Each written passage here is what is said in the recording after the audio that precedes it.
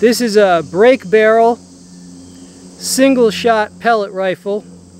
But remember, this is shooting a 25 caliber pellet with a lot of mass. This has substantial power. It comes with this scope. The front sight is a true glow sight. It's got an adjustable rear sight, has an adjustable trigger. It has a beautiful walnut stock, right? So genuine wood stock, rubber pad here. This rifle, without the scope, it weighs around 8 pounds. Okay, let's go over the loading procedure for this rifle. Step 1, break the barrel. Now, a lot of people hit the barrel. I actually just break it on my leg like this. Okay, now, grip the rifle here. Brace it against your leg. And in one smooth motion, cock the rifle. Like this. Make sure it's fully cocked or it's going to, it would spring back if it's not fully cocked, right? So now there's no longer tension on this barrel. It's fully cocked.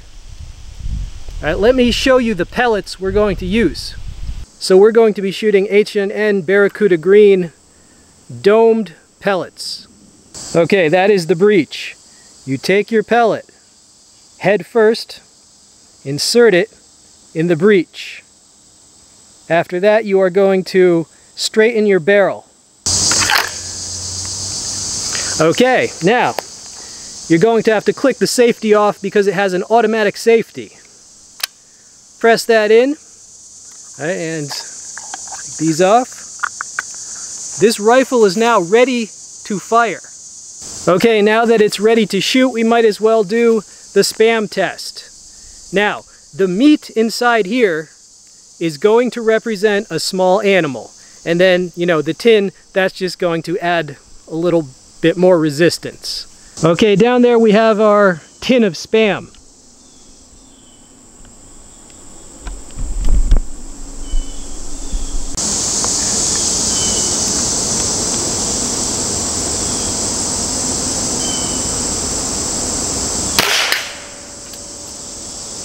Okay, let's check out what it did. Okay, I took off the label so you could see. So bam, we hit in the center and it blew out the back. Just completely blew right out. Okay, so here went straight through and blew out the back. And that is the exit wound. All right, so clean through. This thing will go clean through a rabbit or a squirrel, something like that. No problem. This can take small game, no problem. Okay, I got the same spam can set up, and I'm going to shoot from about 50 or 60 feet away, right? Just in case you're wondering, what about a longer distance? Does it still have a lot of power? Okay, so I'm going to go try this now.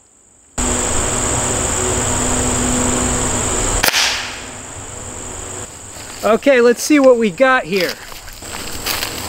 It's blue. The spam is bleeding. Okay, so this was our shot right there. And then it went through right there. Hold on, let me give you a better shot of this. Okay, so if you remember, our first shot was right there at close range. This is our second shot, which is taken at 50 or 60 feet, right? It went in through there, and it blew out the back right there. Okay, so yeah, boom, and then it blew out the back. So completely through, once again. Okay, so what does this tell me? If you had a rabbit at like 50 feet and the rabbit was wearing a little bit of body armor, it's going to blow right through the rabbit. You have their springers, their spring pistons, and you have their gas piston models.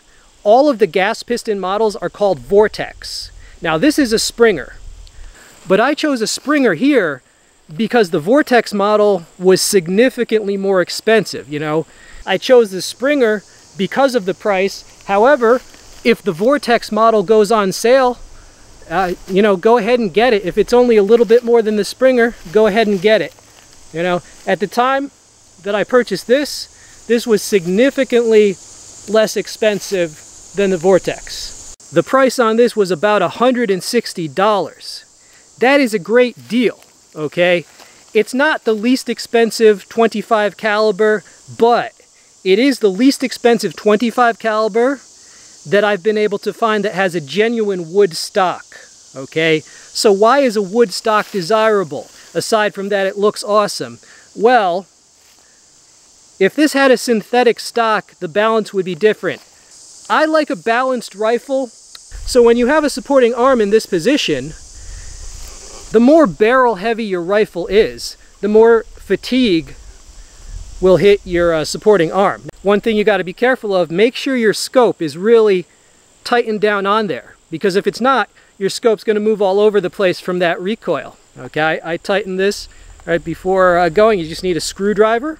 Okay, now what about longer ranges? Well, this certainly can reach out and touch. Now, me personally, like I said, I shoot in these woods, so I don't have the opportunity to take like a, you know, a 100-yard shot, because the engagement ranges are close. And when I'm basically defending my backyard from critters, it's super close.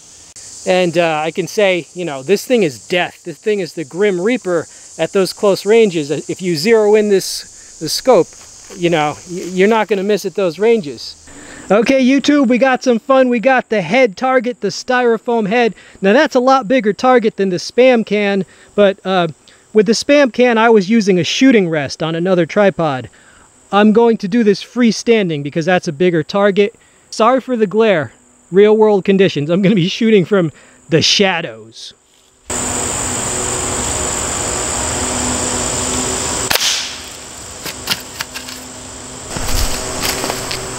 Alright, YouTube, we got him. Okay, YouTube, I'm going to take another shot. I'll see you when I get over there.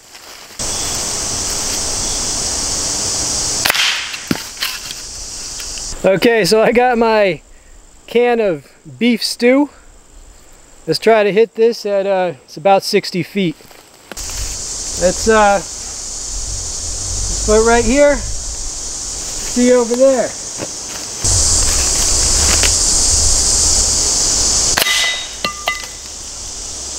Alright, I set it up one more time.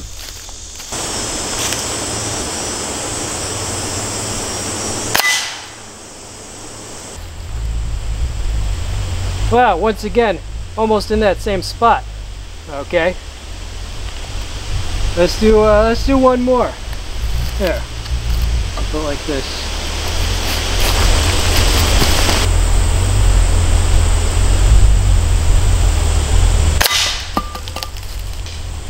Yeah, so some thoughts on this rifle.